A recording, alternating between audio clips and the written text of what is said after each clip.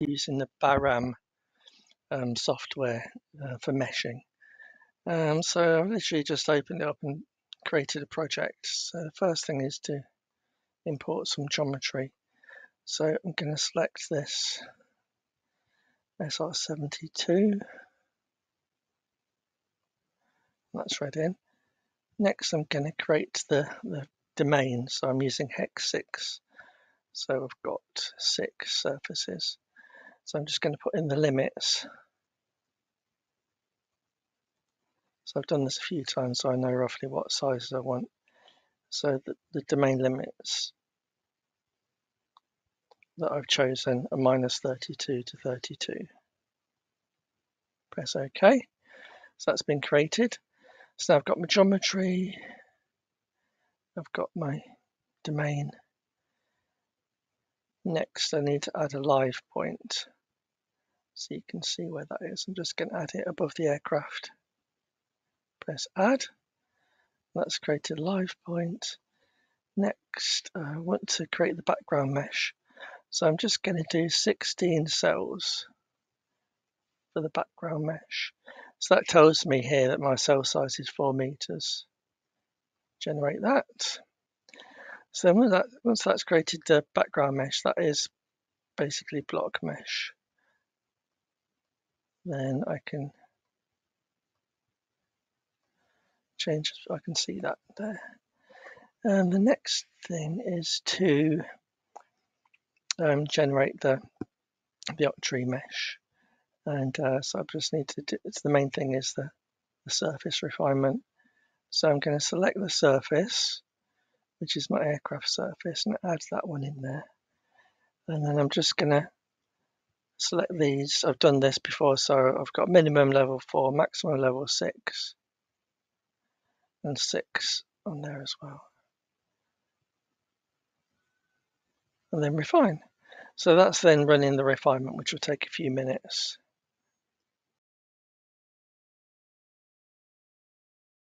Just doing the initial refinement.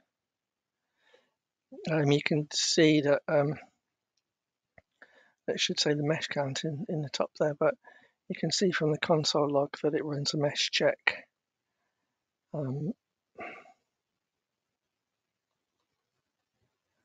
So if you scroll up, you should see the total mesh count, which is 500,000 at the moment. So yeah, having done that stage, you just go on to the next bit, which is snapping. You can change these snapping parameters and then just tell it to snap, and then it will start generating the next part of the mesh. So it's generated the first part in directory 1, and now it's going to do the snapping and create the next part in directory 2.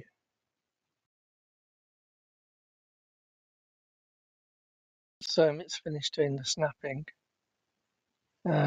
That's finished. The next step is the boundary layer as well. In this case, I want to skip that. So where it says number of grow, I'm just going to click apply. And so then basically that's just copying the mesh into another directory, directory 3. So it says boundary layers are applied. And it does show you mesh count in the top there. And then the final step is the export of the mesh.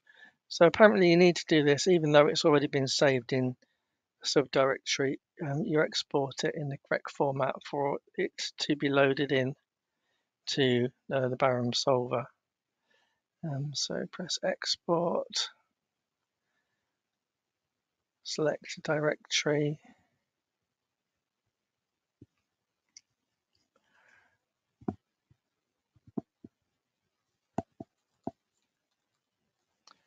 darkstar 2, export completed. And so it's as simple as that. And then once that's done, then you can exit from this and then go into the Baram solver or Baram flow in order to load the mesh into that. I've just opened ParaView and then loaded in the mesh that's been produced by the Baram software. And so yeah, I can see the aircraft geometry. I've loaded that in separately, and I can see the take a slice through the mesh and have a look at that and see how it looks. But yeah, everything's fine. It's pretty standard snappy hex mesh meshing, and that's what you get.